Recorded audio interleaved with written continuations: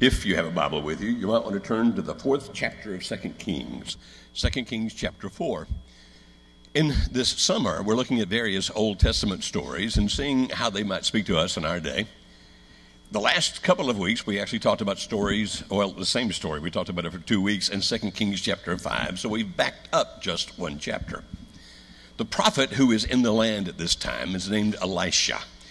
He was trained by Elijah, a prophet who had been taken to God in a fiery chariot, an amazing story in that we probably will get to before the summer is done. In this particular case, beginning in chapter 4, verse 8, it says, "One day Elisha went to Shunem, and a well-to-do woman was there who urged him to stay for a meal. So, whenever he came by, he stopped there to eat." We'll just stop and look at a couple of things as we start the story. First of all, she's a well-to-do woman or a wealthy woman. I read from the NIV, that's the ESV. So she's a wealthy woman. The Bible has never, by the way, condemned wealth. Never in any place did it condemn wealth. It did, and in several places God would point out that what people would do to get wealth would be condemned. People who are greedy and selfish, people who, when they finally get that wealth, use it just for themselves. God has had a lot of negative things to say about that. And then that well-known phrase in the New Testament that the love of money is the root of all kinds of evil. But God never condemned people being wealthy. As a matter of fact, God made people wealthy, such as Abraham in the Old Testament. God made him very rich for his day and time. And wealthy people who have been blessed by God, who are not operating out of greed or selfishness, tend to be extremely generous with what they have. I have seen people do unbelievable things with the wealth that God has blessed them with. I recall many years ago a fellow by the name of Jack Exum. Anybody happen to remember hearing Jack Exum? Jack has gone to be with Jesus now. But Jack came to our church. In those days, back in the 80s, Jack was going around the country doing a thing called 3 Unusual Days, where he would speak on Friday and Saturday and Sunday. And basically on Sunday, he talked about giving. And inevitably, every time he left, every church's contribution went up because of the way he explained giving. It was an amazing gift he had. And I remember he preached that sermon on giving, and 2 things happened afterwards. One is a lady walked up, and that was back when you had to wear a coat and tie to go to church. Anybody remember that? And so there it was in a coat and tie. By the way, I think I still have that coat and could never get in it again. It's somehow shrunk. But this coat I had on, she walked up and she slipped something into my pocket and she said, "Give that to Brother Jack later." And I reached in my pocket after church and it was a $100 bill she just wanted to give him. And I thought, I'm your preacher. Another is that a guy walked up to me and said, "You know what Jack's talking about is absolutely right." He said, "Every time I give away $100,000, I find myself looking to see where it's coming back from multiplied." He said, "I feel guilty before God because I keep thinking that's going to come back much more than I gave." And I walked away thinking, I'm your preacher. $100,000. And back then, in the early 1980s, it'd be equivalent to what, $6-7 billion now? So it was a lot of money, a lot of money.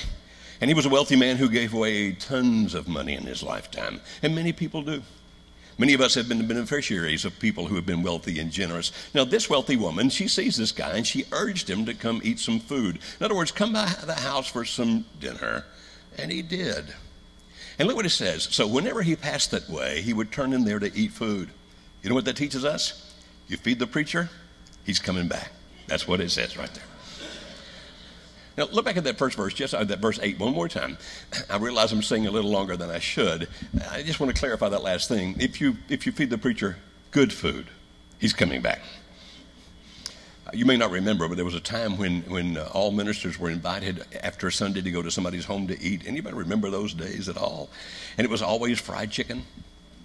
They actually called it the gospel bird, because so many ministers ate it. And there were homes I went to that I thought I would come back here anytime I could. And there were homes I went to that I thought, "Oh, Lord, deliver me." So we look at the next verse, and here's what it says. "And she said to her husband, 'Behold, now I know that this is a holy man of God who is continually passing our way.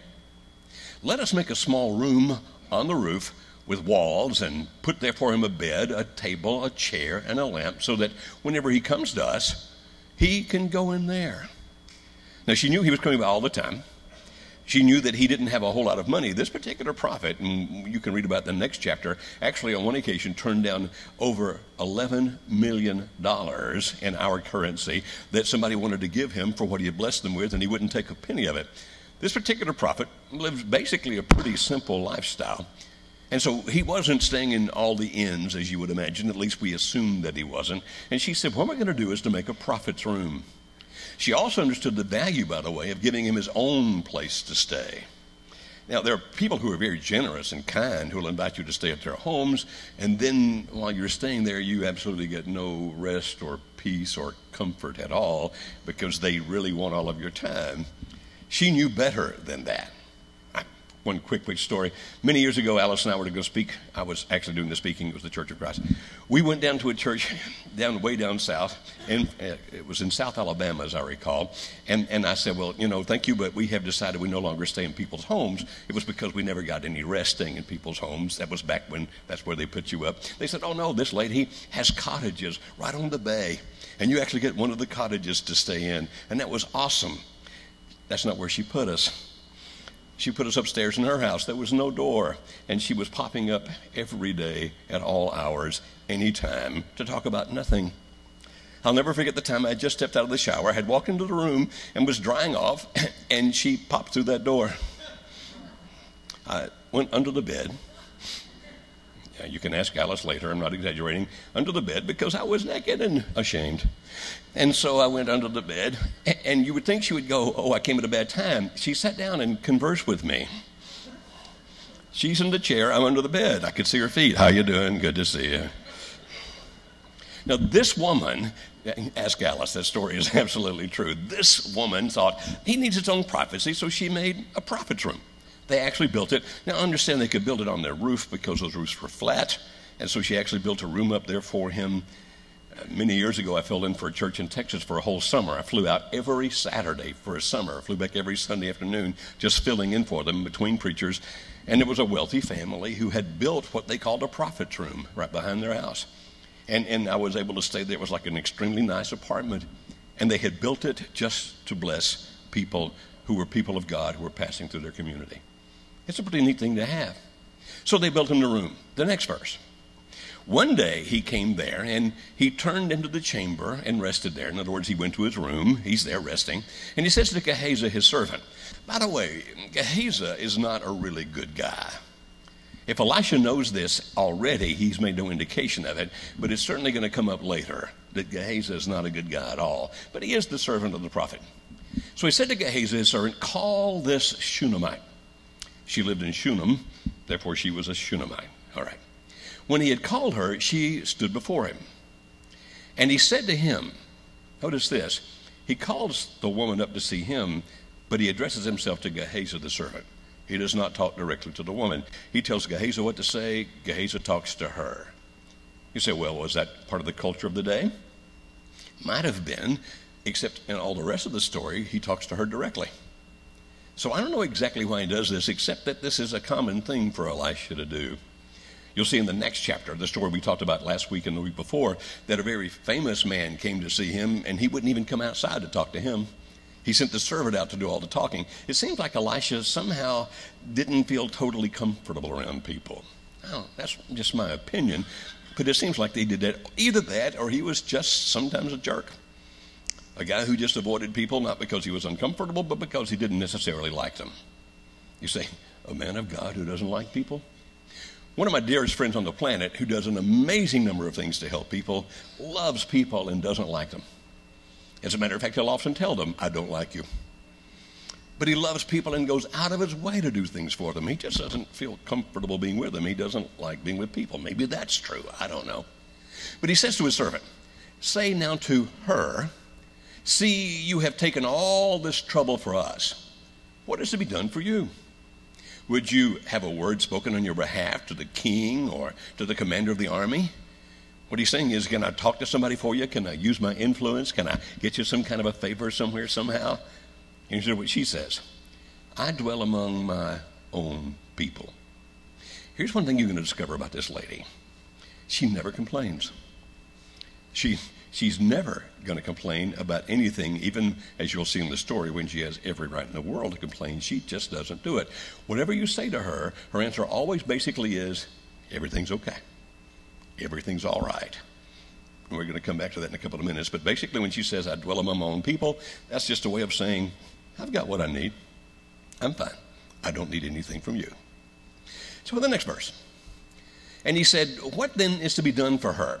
Now, apparently this next conversation, starting in this verse, didn't happen while she was still standing there. She's left, some kind of time has passed. So he's now talking to Gehazi, his servant. He says, okay, she didn't want anything. She says she's got everything she needs. What can we do for her? Gehazi answered, well, she has no son, and her husband is old. He said, call her. That's how we know she wasn't there. He calls her back. And when he had called her, she stood in the doorway. She'd just come there to where he lives, that little room that she's made for him. She's standing in the doorway, and he said, at this season, about this time next year, you shall embrace a son. Well, let's just stop there for a minute. One of the reasons that we say that there's indications to us that the Bible is inspired, what that means is that it's not a human document, that it would come from some divine being. One of the points we usually make when we talk about the inspiration of Scripture is its brevity. What that means is that things that many times humans would go on to explain, God doesn't. He just gives the facts.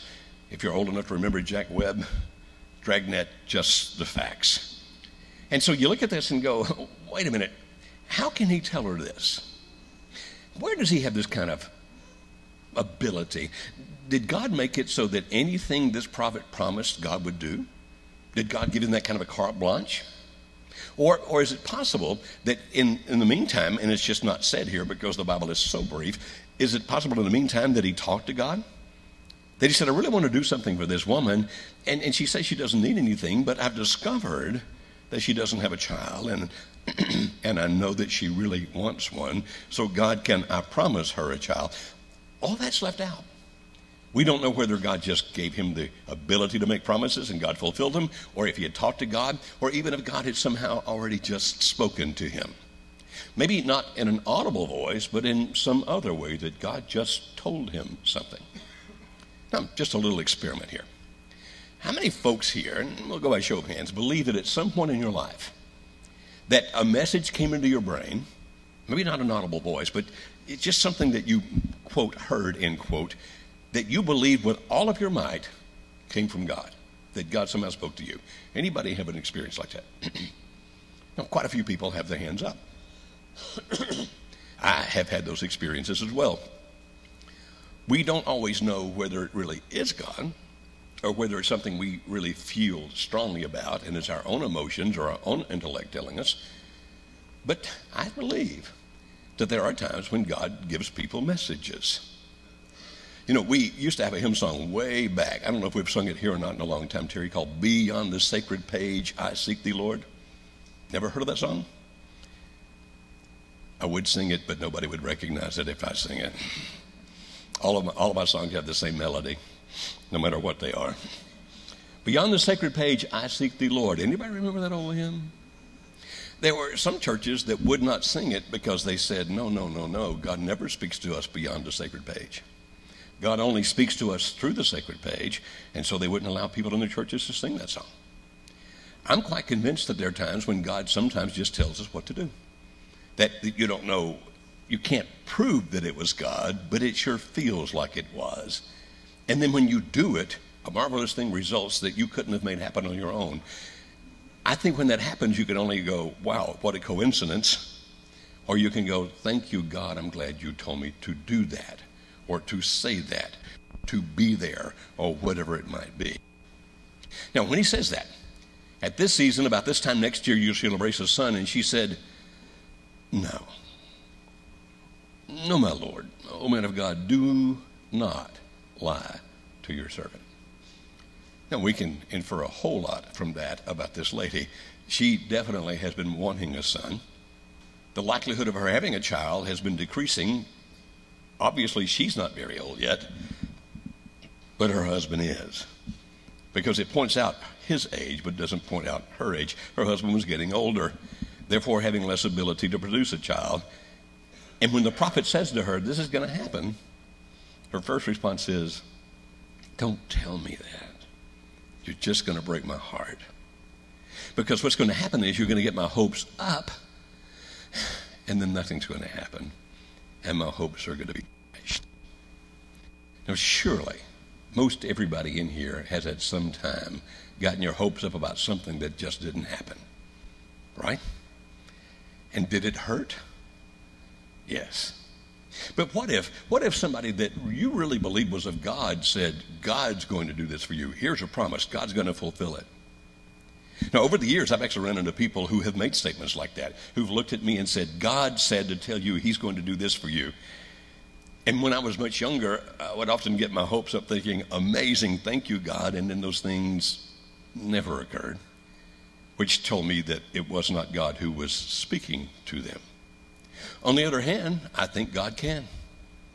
I've told this story before. I'll just make it very brief. Many years ago, a friend of mine named Jeff King was on a cruise with us. Jeff, as a matter of fact, is going to be here in a couple of Sundays. When Jeff was with us on this cruise, it was a cruise that Alice and I used to put on for single people.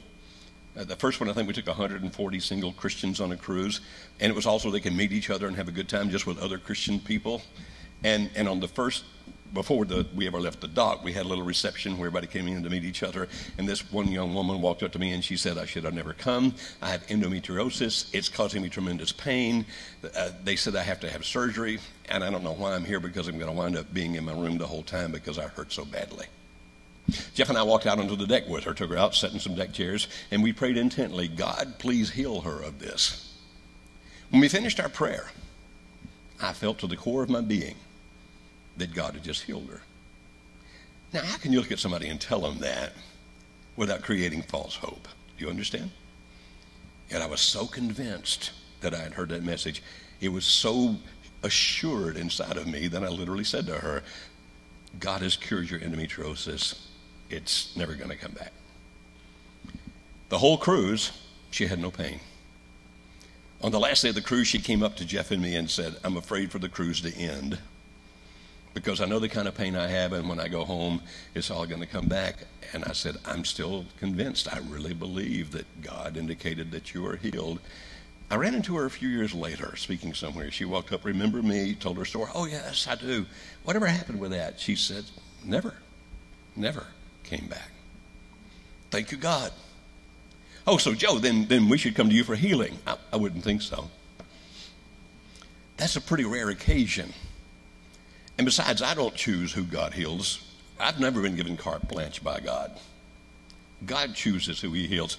But on that particular occasion, I do believe with all my heart that that message came from God, and when I gave it to her, it was from God, and it turned out to be true. But can you imagine the pain that so many people who love God and who follow him have created for others because they were so convinced God told them something, and they passed that message on, and then it never occurred?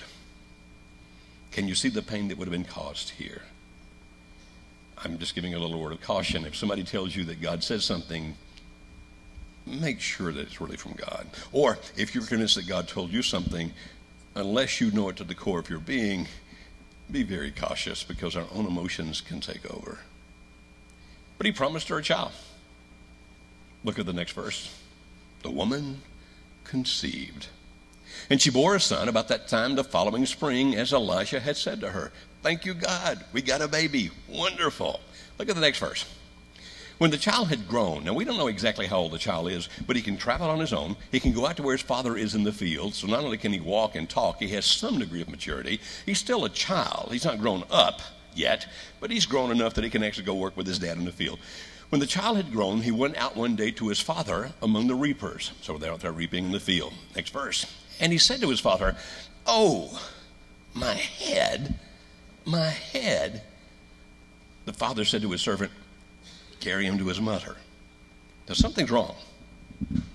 Maybe he's having a heat stroke. Maybe he's having an aneurysm in his brain. Maybe something else. We don't know what it was, but it's pretty serious. And the man did what men always do. Take him to his mama. She will know what to do. She'll know how to take care of him. Even with our grandchildren, we have 2 grandsons. If I'm with them, just the 3 of us, or just one of them, just the 2 of us, and they get hurt or something happens, they can say, go get Nana. I'm here. I know. Go get Nana. So look at the next verse. And when he had lifted him and brought him to his mother, The child sat on her lap until noon, and then he died. It's always painful to lose somebody we love to death. Yet sometimes the pain can be mitigated because of the fact that we see it as following a natural course. An aged parent dies, or somebody who has been sick for a long time. There's actually a group called Compassionate Friends that exists just for parents who have lost their children. They're a very special support group for each other to parents who have lost their children. Many years ago, I was invited to speak to one of their chapter groups in Montgomery, Alabama, and I'll never forget that. By the way, they don't let them use euphemisms like passed on or asleep in Jesus. They make them say the hard words like died.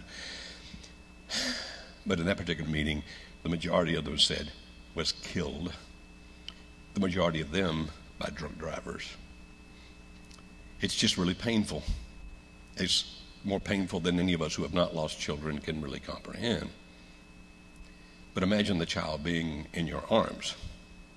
I mean, he left the home that morning, he was healthy, everything was wonderful, there's no expectation. They bring him back, and he's ill, and the mother had nothing she could do for him. There was no emergency room to take him to back in those days. There were no medical doctors with amazing equipment. All she could do was hold him. And we can assume that she prayed. And in her arms, he dies. This child that she'd waited on for so many years, this child that apparently was her only child now, the child that she loved beyond measure, as we all do with our children. And he's dead. The next verse. And she went up and laid him on the bed of the man of God and shut the door behind him and went out. Now, from the subsequent verses, here's what you understand. She didn't tell anybody. She didn't tell anybody the boy was dead. She took that lifeless form in her arms, craving that he live, and she took that body up those stairs, up to that roof, through that door, the very same door where she had stood in the doorway and been promised years before, you're going to have a child, passes right over that same threshold where she'd received that amazing news, and now places this child on that bed. And she shuts the door. Nobody's going to know. Not yet. Look at the next verse. Then she called to her husband and said, send me one of the servants and one of the donkeys that I may quickly go to the man of God and come back again. Next verse. And he said, why? By the way, this is how we know that he doesn't know the boy's dead. He said, why? Why will you go to him today? It's neither the new moon nor the Sabbath. In other words, it's not a day of worship. Why do you want to go see the preacher? What's up? Look at her answer. All is well. Everything's okay. It's what she said back when Elisha first asked her if she needed anything. I've got all I need. And now, is something wrong? Everything's okay. Is she denying reality? Is she being totally foolish? I think, as subsequent verses will indicate, I think it's an amazing level of faith. Look at the next verse. Then she saddled the donkey, and she said to her servant, urge the animal on. Let's go. Let's get there as fast as we can. Do not slacken the pace for me unless I tell you. She's thinking, because I'm a woman, you're going to think we need to go slow. No. You go as fast as you possibly can. If I can't take it, I'll let you know. The next verse. So she set out and came to the man of God at Mount Carmel. When the man of God saw her coming, he said to Gehazi, his servant, look, there's the Shunammite. Next verse. Run at once to meet her and say to her, is all well with you? Is all well with your husband? Is all well with the child? And she answered, everything's okay. All is well. Look what happens next. And when she came to the mountain, to the man of God, she caught hold of his feet. Now, that's an act of begging, pleading, pouring her heart out. But she called hold of his feet, and she's not going to let go. Remember, there are cases where this guy tends to talk to other people rather than to you, like you tell her this. She's going to make him talk to her. She's not going to let him get away with it this time. She caught hold of his feet, and Gehazi came to push her away. How dare you touch the prophet? This is uncalled for. This is unseemly. You can't do this. But the man of God said, leave her alone, for she is in bitter distress. You can see the pain on this woman's face. You can see the agony that's cloaking her. Yet when she talks, she says, everything's okay. But you see that her heart is broken. And the Lord has hidden it from me and has not told me, indicating that God did tell Elisha things most of the time. As a matter of fact, there's several stories that follow these where he just had an amazing knowledge of what was going on because God told him. But God didn't tell him this time. It appears that God wanted him to actually have to interact with this woman. Not from a distance, but up close and personal. So what does she say? Did I ask you for a son? Is that pain? Is that bitter distress? Did I ask you for a boy? Didn't I say, don't deceive me? You know what she's saying? I think I would have hurt less to have never born a child, to have had him such a short period of time. And then he's taken suddenly away from me. She's hurting. By the way, that's the closest thing to whining she does. It's the closest thing to complaining she does. She just says, why didn't you leave me alone? Next verse. He said to Gehazi, tie up your garment. By the way, because of the way the garments were back then, he could run faster if he pulled up that robe and tied it. Tie up your garment, take my staff, and go. If you meet anyone, don't greet him. If anyone greets you, don't reply. In other words, you don't let anything slow you down at all. You get there as fast as you can and lay my staff on the face of the child. Now, this is not an unusual behavior for Elisha. He often sends people to do these things. He often does things from a distance. Look at the next verse. Then the mother of the child said, as the Lord lives. What that means is, as surely as there is a God, and as you yourself live, I will not leave you. She doesn't trust Asa. Maybe it's because she's picked up on his personality and his flaws. I don't know. Or maybe it's just because of the fact it's like, you're the man of God. I'm not leaving you. I'm not going anywhere. I'm with you. How many of you mothers will be that persistent? Most of you? Yeah.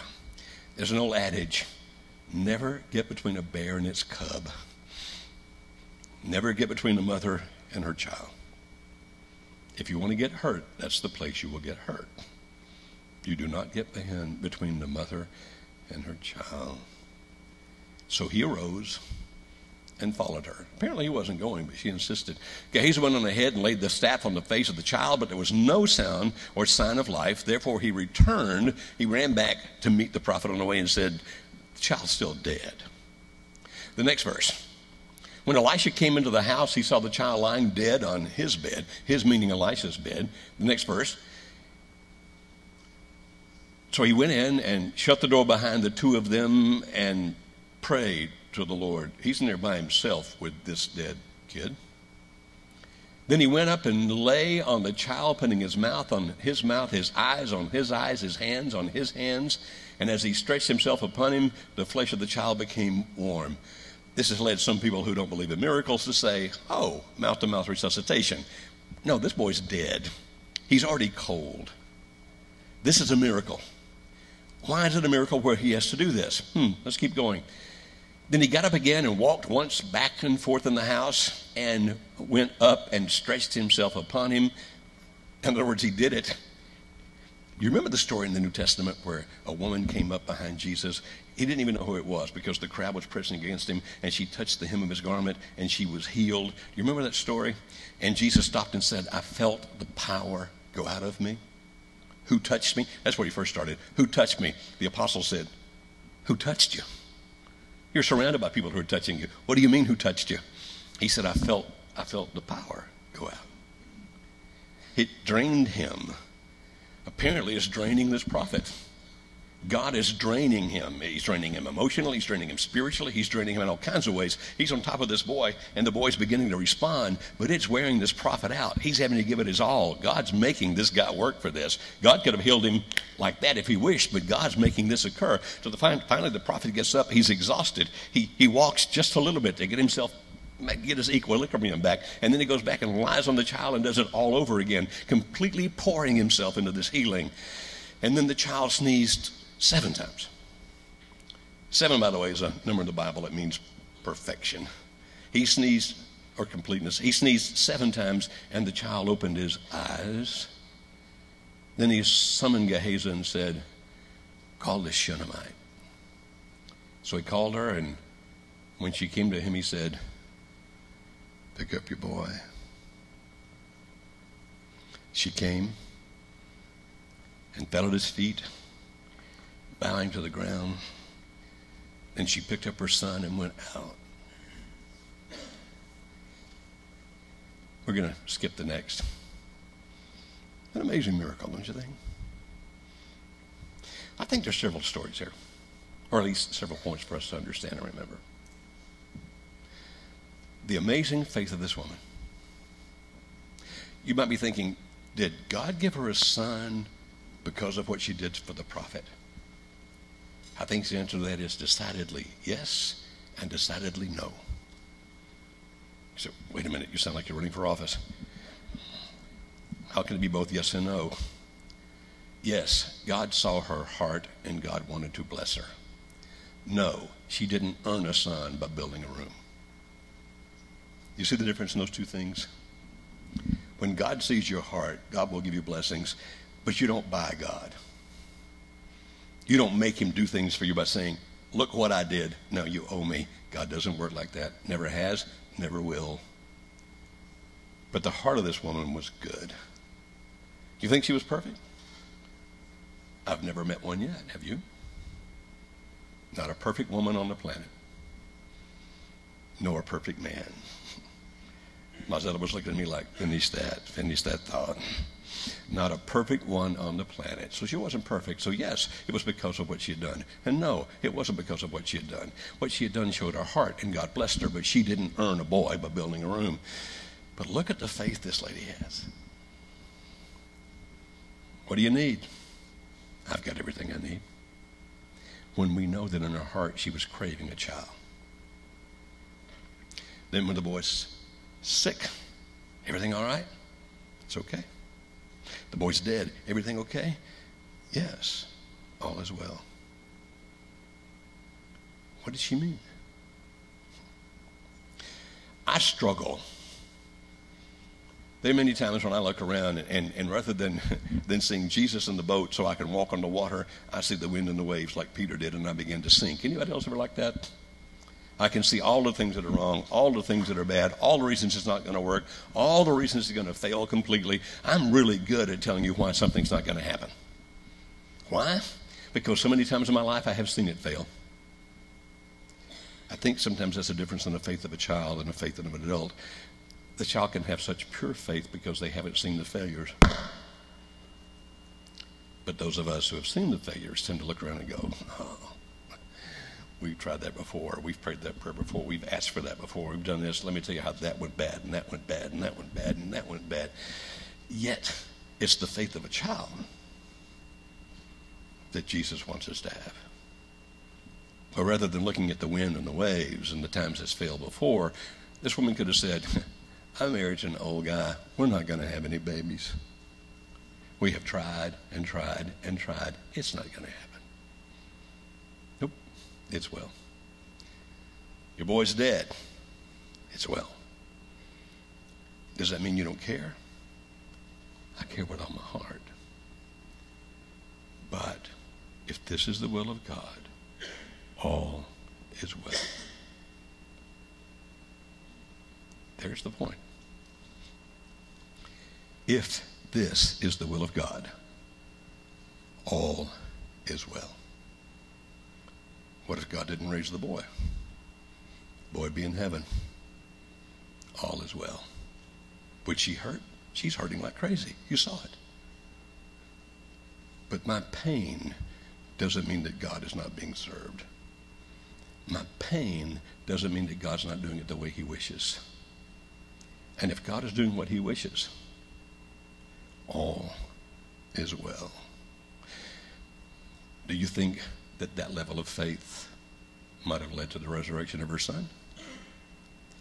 The answer is decidedly yes and decidedly no. God saw that faith. God chose to bless it. But you can't look at God and say, see how much faith I have? You got to do what I want.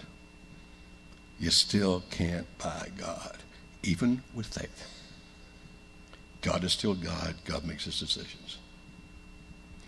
So, anybody facing something right now where everything within you screams, no, it's not okay. No, it's not all well. I mean, you need to hear how things are going. It's bad right now. Anybody feel like that at all? So what do we do? I trust you. All is well. I need to keep saying that. Why? Because it'll affect how I think. It will affect how I feel. It will affect my faith. And if we truly believe that God is omniscient, omnipotent, omnipresent, then we must believe that from his perspective, all is well. We must trust that he knows what he is doing. So thank you, God, that all is well. We've come to a time of helping. We're going to stand in just a second and sing this song. If you would like somebody to pray with you about your faith, about something that's really hurting you right now, where you just want somebody to help you by praying with you, God, make it all is well inside of me, then we'll have people here to do that. John will be up front. I'll ask a couple of our shepherds to be standing in the back. You just go and look at him, and your spouses go with you, gentlemen, if they're with you, so they can walk up and say, I just need you to pray with me that in my heart all will be well. Because God does bless us. If we can help you, let your need be known when we stand and sing. We place you on the highest place.